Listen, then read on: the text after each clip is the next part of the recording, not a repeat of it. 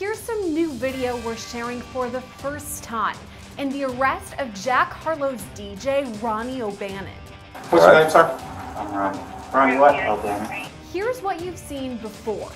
How do you plead to the amended charge of reckless homicide? Guilty. And here's what you haven't seen. I know we got one hit. We got one female hit out here. This is 30-year-old Ronnie O'Bannon, who rose to fame as the one-time DJ for rapper Jack Harlow.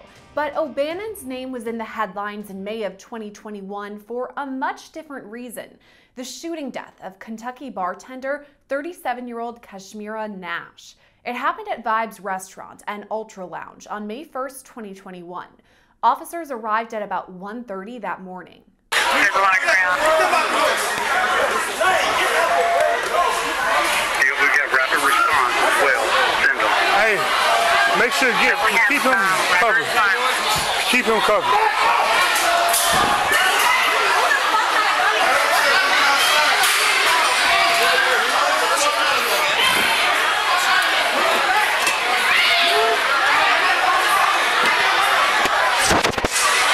Yeah. Ooh, is he okay? I know we got one hit. We got one female hit out here. As you just heard in that body cam, officers arrived to find 2 people had been shot. One man was just grazed by a bullet, but Nash's injuries proved to be fatal. You advise the status of the person that was struck.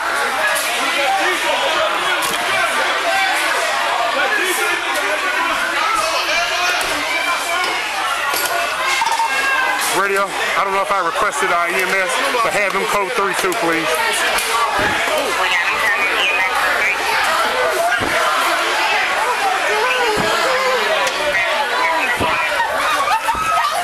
It's gonna be a female. She's gonna have a gunshot wound at least to the torso. Somebody get us some oxygen.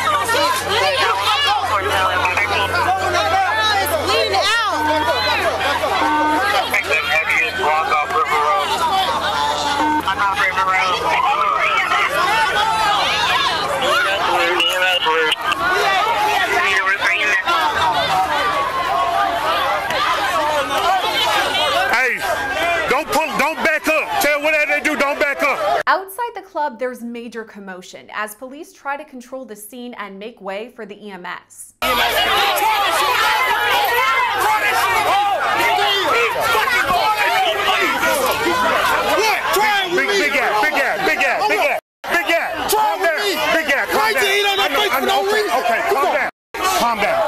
Calm down for me. We're just trying to save a life. We're just trying to save a life. She's a nurse. It's okay. It's okay. You don't have to go anywhere. Just stay still. It's okay. It's okay.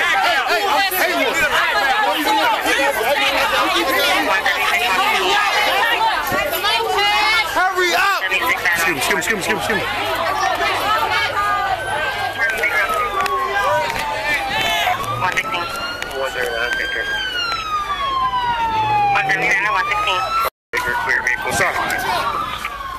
Hey, do me a favor. EMS is gonna be coming. I know you probably can't make no magic happen down there, but as best as you can, I know, as best as you can, just push everybody out. There's a lot happening in this next section of the video. You can hear near constant screaming and sirens. What's the fifth division token? Lock it up there.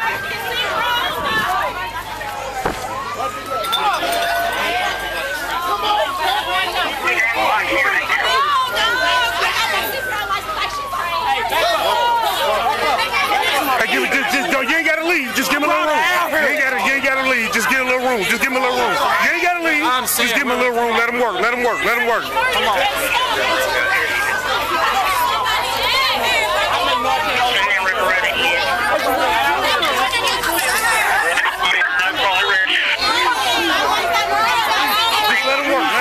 Let him work. I got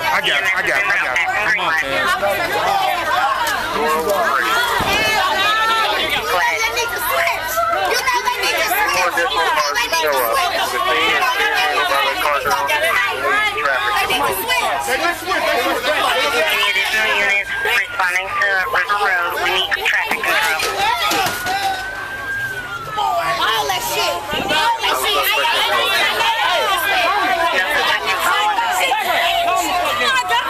shit.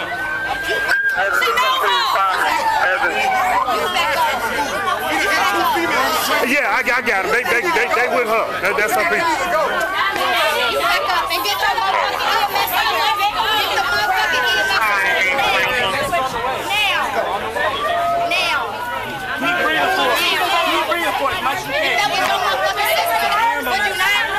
It's coming. About 6 minutes into the video, an ambulance finally arrives on the scene, but it's quite a ways away from Nash.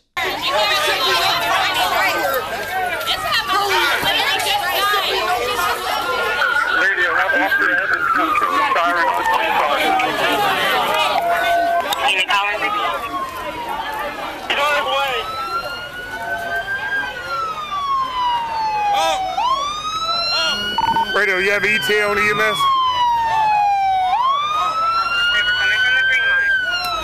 Oh, you straight? Yeah. Get to the cars right now. They could be here. Oh, my daddy. Tiff, I got 9 of them. Just keep them coming. I got them. I'll flashlight them in.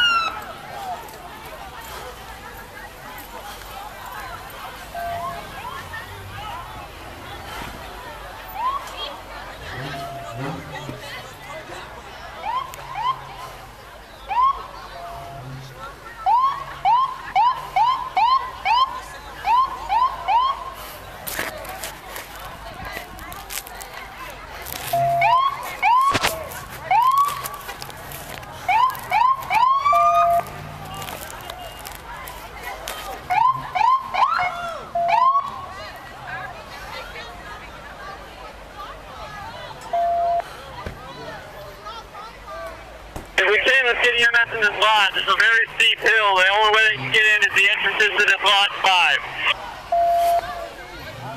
We got EMS. They're parked at the entrance. They'll walk up here.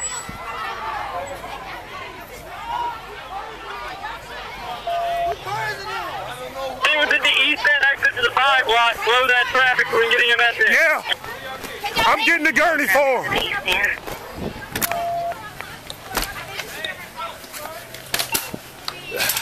Y'all gonna have to do that, but I run it up the hill for you. How you? Radio, we got traffic going the other direction pretty good, but LFR unit just I forgot how you release this.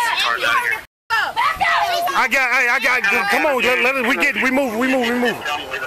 I forgot how to hit the release on. I'm sorry. I run it up there for you.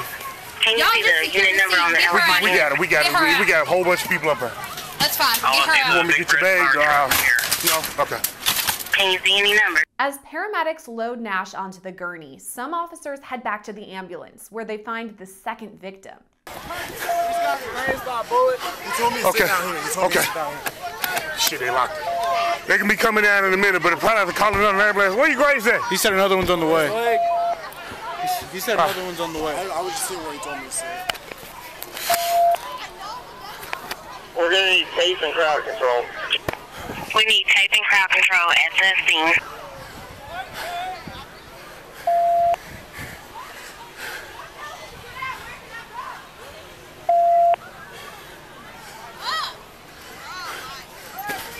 Hey, hit the unlock.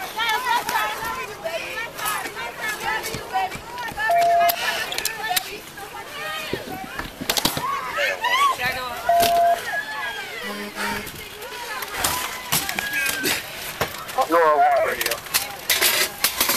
Go ahead. There are any detail units that have not made it down here to the scene. Y'all got another truck coming? Okay, I'll let them know. We're probably going to get some crowd down there. At this point, Nash is rushed to the hospital. Units that hasn't made it to the scene, start towards the hospital. 286 en route to the hospital. And finally, another ambulance arrives for the other victim. Where'd he go? Where's the Grays one? Come here. They're here. The second truck's here for you.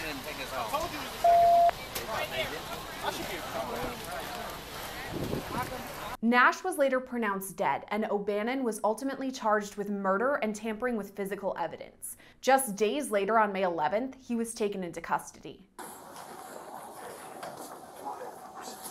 Gentlemen. Rob. How y'all doing? Good, sir. Okay, this is Mr. O'Bannon. This is his dad, Mr. Simpson, Dr. Summerall, Detective Holland. He, obviously here, going to arrest him. We get it. He does not wish to make a statement. It's just exercising his rights here. And I think He wants to remain silent. I'm his lawyer, which is exercise his right to counsel. Y'all can keep that, and he's yours. Okay. What's your name, sir? I'm Ronnie. Ronnie what? O'Bannon.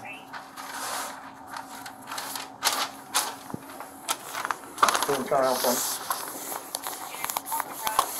Hands on the back. That's right. Yep.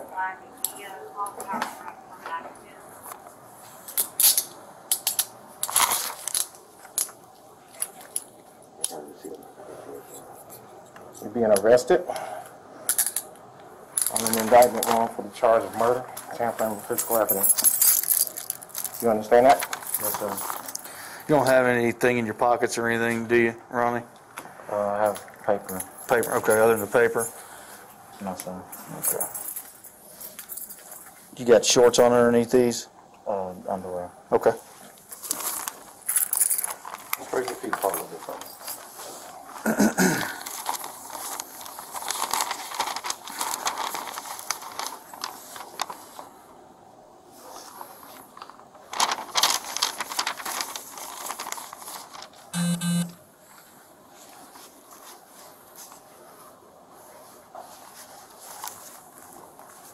You said that's a paper?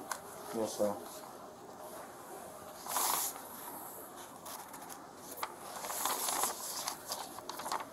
All right. Thank you, ma'am.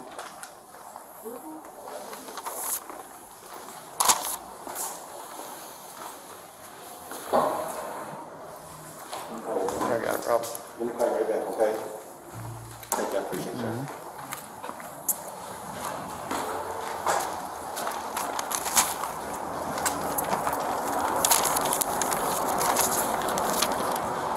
You're welcome. Ronnie, be strong. All right, sit up front.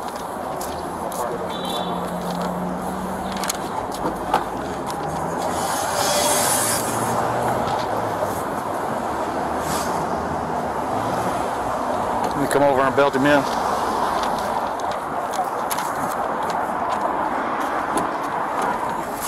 Got it.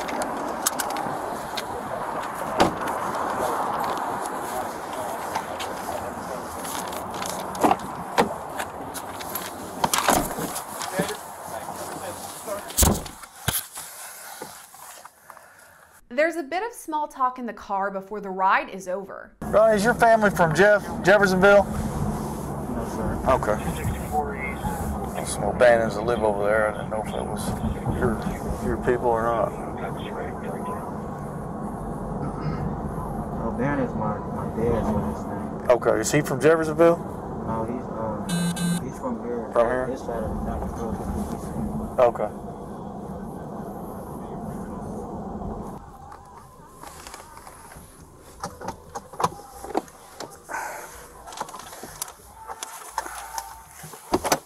Pop his belt there, Tony, while you're right there.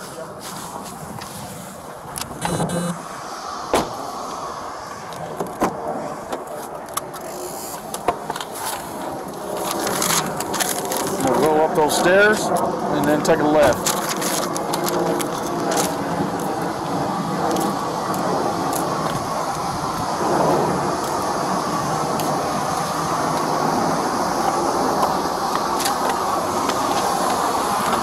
Over here.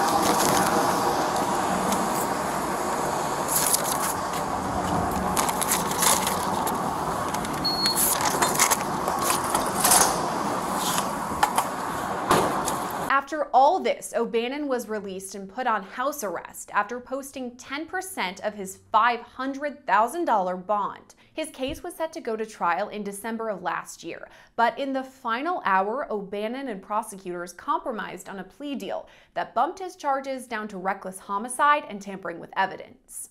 Have you had enough time to speak with Mr. O'Bannon about the indicted charges and any possible defenses he may have to them? Yes, Your Honor. Have you reviewed the Commonwealth's discovery with him? Yes, Your Honor. And is this agreement consistent with your advice to him? It is, Judge. All right, thank you. Mr. O'Bannon, I need to ask you some questions under oath if you'd raise your right hand. Do you solemnly swear the testimony you're about to give will be the truth, the whole truth, nothing but the truth, so help you God? Yes, ma'am. Thank you. Would you state your full name for the record? Ronnie O'Bannon. And your date of birth? December 13th, 1993. And the last 4 digits of your social. 1762. Mr. O'Bannon, have you had enough time to speak with Mr. Romans about your case? Yes, ma'am. Are you satisfied with his advice? Yes, ma'am. Do you need any more time to speak with him before we go further? No, ma'am. Do you have any complaints at all about his representation of you? No, ma'am. Did you read over the documents that are styled Commonwealth's offer on a plea of guilty and the motion to enter a guilty plea? Yes, ma'am. Did you understand everything contained in those documents? Yes, ma'am. And did you sign each one? Yes, ma'am. And because I asked you if you read through them, would you tell me how far you have gone through school? Bachelor's in college. Okay, so you read, write, and understand the English language. Yes, ma'am. Are you right now under the influence of alcohol, drugs, narcotics, anything that would cloud your judgment today? No, ma'am. Have you ever been treated for a mental health issue? No, ma'am. Are you thinking clearly this morning? Yes, ma'am. Do you understand you don't have to plead guilty? You have the right to have a jury trial on the charges that were brought against you. Yes, I understand. At a jury trial, 12 members of the community would be selected to hear your case. They would hear the evidence that's presented. The burden of proof is on the prosecutor to prove guilt, prove it beyond a reasonable doubt to all 12 jurors before you could be found guilty of any criminal offense. Do you understand that right? Yes, ma'am, I understand. You would have the right through your attorney to question the witnesses who are called to testify against you in an effort to challenge those witnesses' testimony. Do you understand that right? Yes, ma'am.